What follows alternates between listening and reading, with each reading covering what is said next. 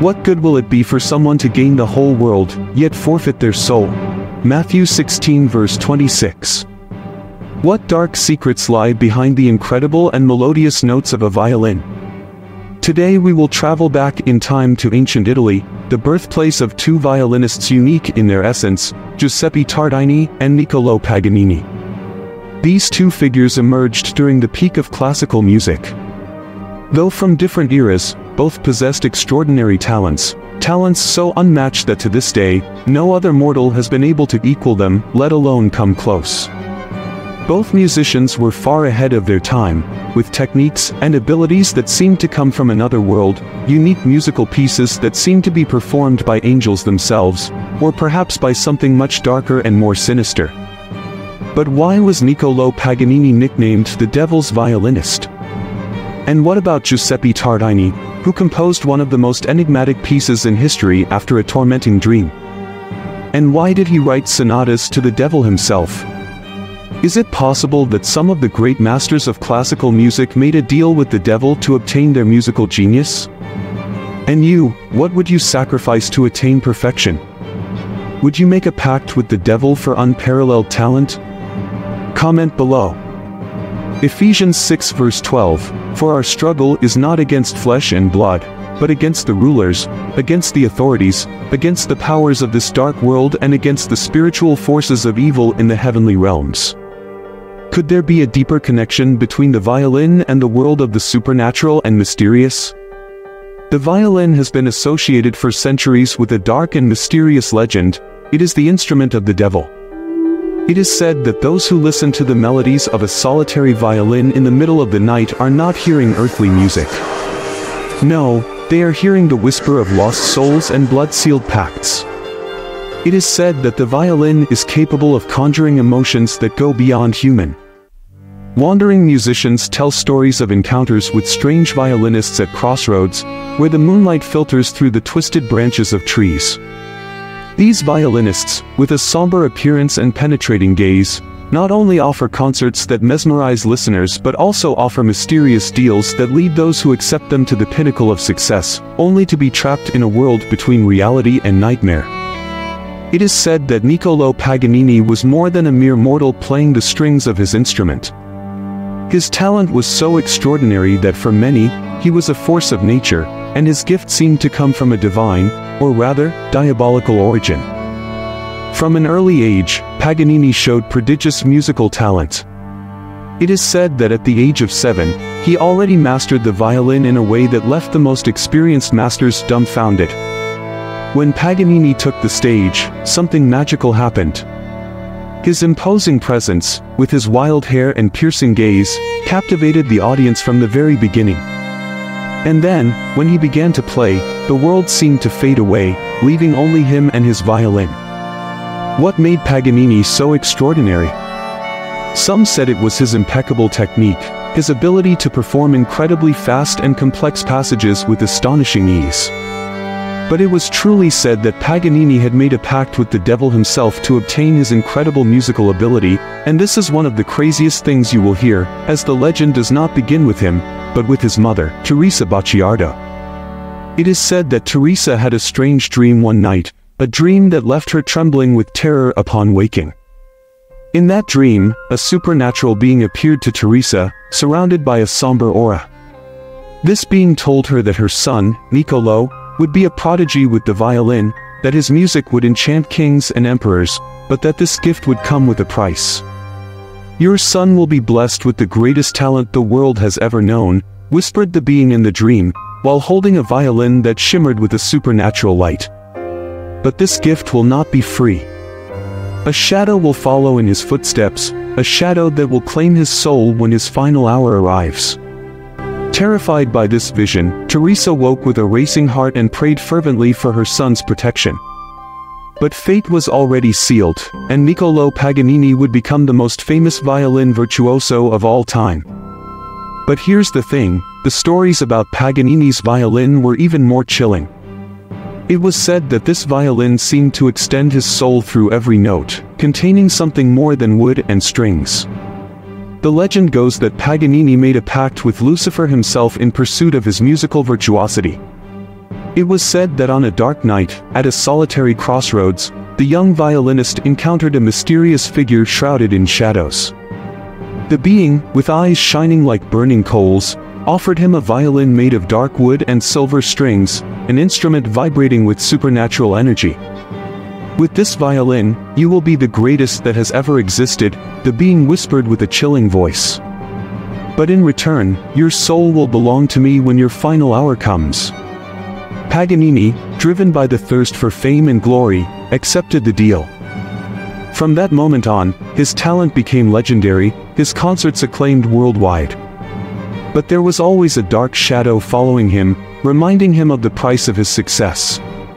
It is said that his violin contained the soul of a beautiful young woman, sacrificed in a dark ritual to grant the musician his incomparable talent. Some speculate that it was a gift from Satan himself, delivered to Niccolò's mother as a pre-agreement, a warning of what would come next.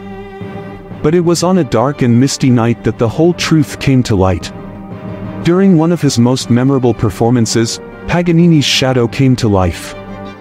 As he played with heartbreaking passion, his silhouette projected on the wall began to distort, taking the form of a demon with twisted horns and a serpentine tail. The audience was paralyzed with terror as the demonic shadow seemed to dance to the music of Paganini, moving with palpable malevolence. Witnesses swore they could feel the demon's breath on their necks, whispers of temptation and promises of power in their ears. Was this the price of Paganini's pact with supernatural forces? A shadow that haunted him at every performance, reminding him of the dark deal he had made for his talent? No one knew for sure, but the legend of the Devil's Violinist came vividly to life that night as never before. But most unsettling of all is that this violin, the same one that resonated in Europe's most prestigious theaters, now resides in an unexpected place. At the heart of the Municipal Palace of Italy, among works of art and ancient treasures, rests Paganini's violin of infernal pact. Guards claim that on full moon nights, when shadows lengthen and the wind whispers ancient secrets, the sound of Paganini's violin can be heard in the empty halls. A haunting melody, full of passion and desperation, seeming to resonate from the very abyss. Some say it is the spirit of Paganini himself, condemned to play his violin eternally as penance for his infernal pact. Others believe it is the devil himself, reminding all those who dare to listen that no deal with him goes without its price. Some dare to say that Paganini's violin still contains the soul of that beautiful young woman, sacrificed. Others assert that the devil himself watches over this relic of power, waiting for the right moment to claim what is his. So if you decide to visit the Municipal Palace of Italy and see that ancient violin, think twice before getting too close. For you never know what dark secrets and forbidden melodies could be unleashed if the strings of this infernal instrument are played once more. But Paganini was not alone in this dark fame. Giuseppe Tartini, the Venetian genius of the violin, was also the subject of rumors and legends about infernal pacts. His masterpiece, the Devil's Trill Sonata, composed after a terrifying vision in the night, seems to capture the very essence of the struggle between good and evil, the divine and the infernal. A manuscript in Tartini's own hand tells the story. One night, he fell into a deep sleep, one that would completely change his life. This is what the letter left by the musician says. One night, I dreamed that I had made a pact with the devil in exchange for my soul. Everything was fulfilled according to my desires, as my new servant took care of it. I wanted to embarrass him because I did not believe that he was better than me at the violin, so I dreamed that I gave him my violin to play some notes.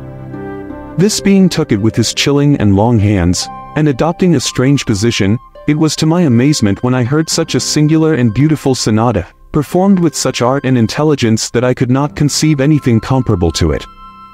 I felt so much surprise, rapture, and pleasure that I was left breathless. This sensation pulled me out of the dream. I immediately took my violin out of its case, hoping to recreate the sounds. But in vain.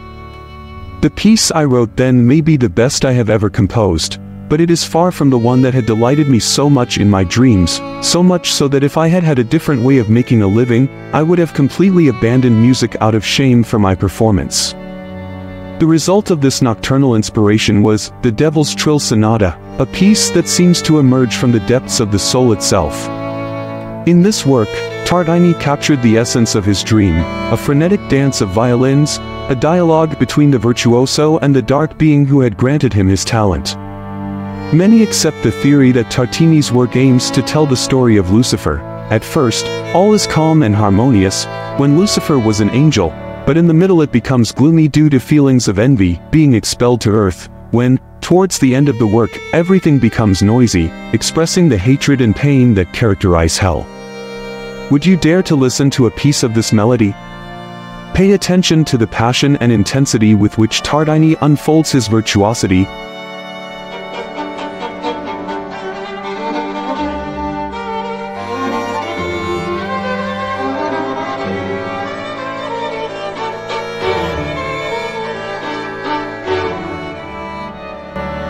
As if he were in direct communication with forces beyond our understanding. The debate about the truth of these stories is passionate. Some firmly maintain that figures like Niccolò Paganini and Giuseppe Tartini truly sealed pacts with dark forces, exchanging their souls for the unmatched musical ability they demonstrated. Other classical musicians have been associated with similar pacts throughout history. Robert Johnson, the legendary blues guitarist of the 20th century, who supposedly met the devil at a crossroads to acquire his virtuosity. Or the Hungarian pianist Franz Liszt, whose superhuman ability on the keyboard led to rumors of a pact with dark forces. Is it possible that the intensity and passion we hear in the compositions of these musicians come from a source beyond the earthly? Or are they simply the product of brilliant minds that have explored the limits of their art? Whatever the answer, one thing is clear. The pact with the devil remains a fascinating and mysterious part of the history of classical music. The next time you hear the whisper of a violin in the night, ask yourself who is behind that music. Is it a simple human musician, or is it something darker and ancient? For in the world of the violin, where the strings vibrate with the power of the unknown, the line between the divine and the infernal blurs, and mystery lurks in every note. Thank you for watching this video. If you liked it, don't forget to write in the comments. We invite you to share, subscribe, and like. See you in the next video.